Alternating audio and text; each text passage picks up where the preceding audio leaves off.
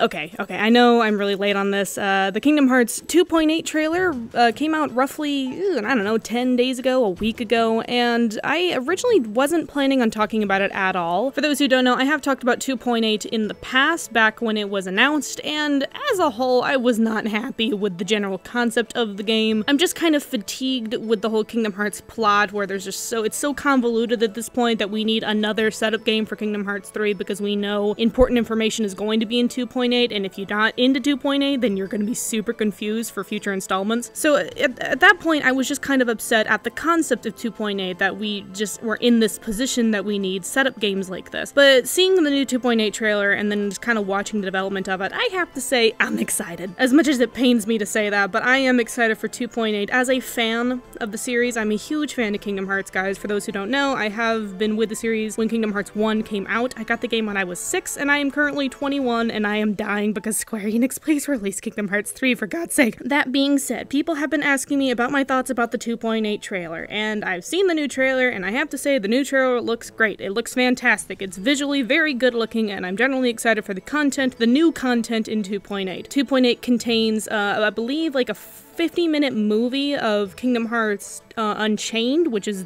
currently the mobile game. It also has Aqua's Passage, which is the demo, essentially the demo for Kingdom Hearts 3 visually. I'm not sure about combat-wise, but that was a missing part of Birth by Sleep that I'm generally excited to play. Aqua is my favorite character in Kingdom Hearts, and the demo looks great from what we've seen, and I'm generally really excited because that is the glimpse of Kingdom Hearts 3. And then it also contains an HD remaster of Kingdom Hearts Dream Drop Distance from the 3DS, and this, I'm not sure if this is the first time this has happened, but I believe this is one of the first few games that is being ported from the 3DS to the PS4. That's something we don't see very often, and I'm very curious how that's going to control with the PS4 touchpad. I'm assuming it's going to be very, very similar, but hopefully that port goes well, because Dream Drop Distance is considered a good game. I personally hate the story of Dream Drop Distance. I feel like it adds so much crap and fluff to the plot that's just an already confusing plot, but overall I can't be mad at it. It plays fun, and I have played it before. I do own a 3DS, but my hands are too big to play it and it gets uncomfortable after a while, and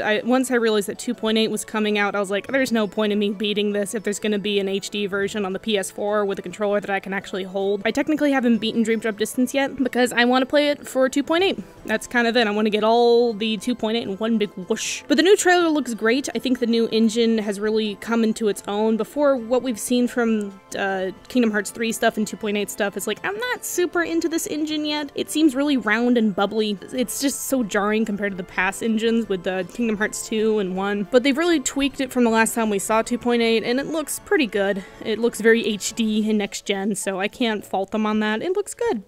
What can I say? Also, as dumb as I think adding on an extra major side plot with Unchained is, the movie version looks very interesting. The voice acting seems cool. I kind of like the foretellers crap. I think it adds an extra layer of epicness.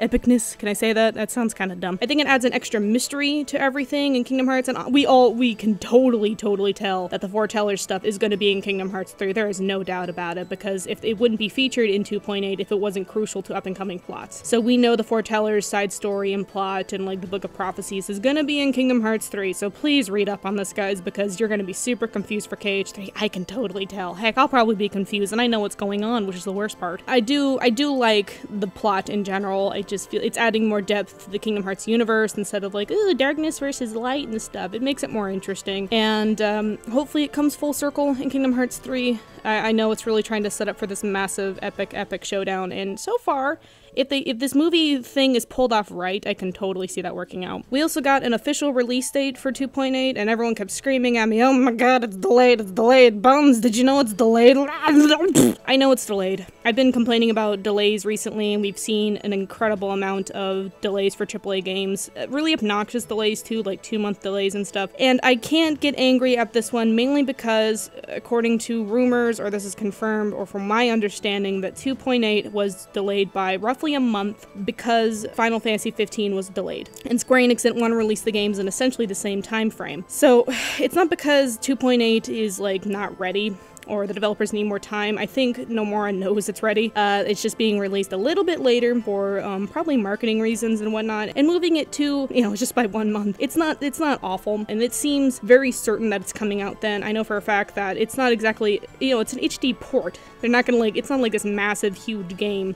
Chances are it's probably ready already. So, you know, they're probably just tweaking graphics to show it off. You know, the only thing I could be worried about with 2.8 is the port of Dream Drop Distance, because, you know, that could go wrong in a few ways because of the touchpad controls, but we'll see how that works out. Overall, quality assurance with 2.8 is I feel like the game is going to be good. Kingdom Hearts has been a consistently good series, even its quote-unquote worst games are still good, technically. So, you know what? If you're interested in Kingdom Hearts at all, I highly recommend picking up 2.8. On top of that, if you've never been into Kingdom Hearts before and you'd like to get into the series, here's my recommendation for you. If you have a PS3, you can get 1.5, Kingdom Hearts 1.5, Kingdom Hearts 2.5, right now for like $40. That's it's 4 games and 2 movies. It's a fantastic deal, and it would set you up for Kingdom Hearts 2.8, and eventually Kingdom Hearts 3. I'm crossing my fingers that Square Enix does end up putting all the games on the PS4 at some point as some master collection or something like that. I'd love that, mainly because like we're so close to being on all the same console. You know, we're close. You know, it's PS3 and PS4. It's not the same. It's not the same everything. And to streamline the Kingdom Hearts series onto one console would be just it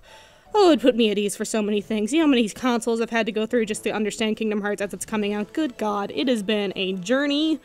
I have been with this series for so long, and it's killing me, but I can wait. I can wait a little longer. 2.8 looks great, and I'm excited to understand that, to understand Kingdom Hearts 3. It's this long journey that we all must walk through to understand this gosh dang plot, for God's sake. And also, can we just talk about that Simple and Clean remix? Because that thing is fantastic. For those who don't know, that played with the trailer. And oh my God, I've been listening to this all day, and oh God, it's so good.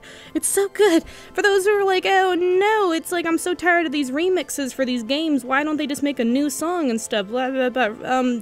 All the Kingdom Hearts remasters have had the remix of the like the original songs from, you know, Sanctuary to Simple and Clean. They've all had remixes for that. 2.8 is a remaster, and the remix version of Simple and Clean sounds great for this version. It's fantastic. It sounds very, very new, considering this song has been out for a long, long time. I'm very certain that they're going to make a new song for Kingdom Hearts 3, so I'm not like, oh no, I want a new song. Blah, blah, blah. I will take this remix. My God, it is very, very good. Please go take a listen. I'll leave a link in the description below for that. It is a good remix, for lordy. So yeah, those are my thoughts, and overall, I'm excited. I'm gonna get it on launch, and I will be doing a Kingdom Hearts Dream Drop Distance for beginners for those who are curious, as long as talking about Aqua's Passage, because that's definitely the thing I'm most invested in. So expect stuff on that when it comes out. So yeah, that's it. Kingdom Hearts 2.8 looks alright, and I'm still kind of bitter about it, but I'll buy it. I'm gonna buy it. Bye everybody, have a fantastic day.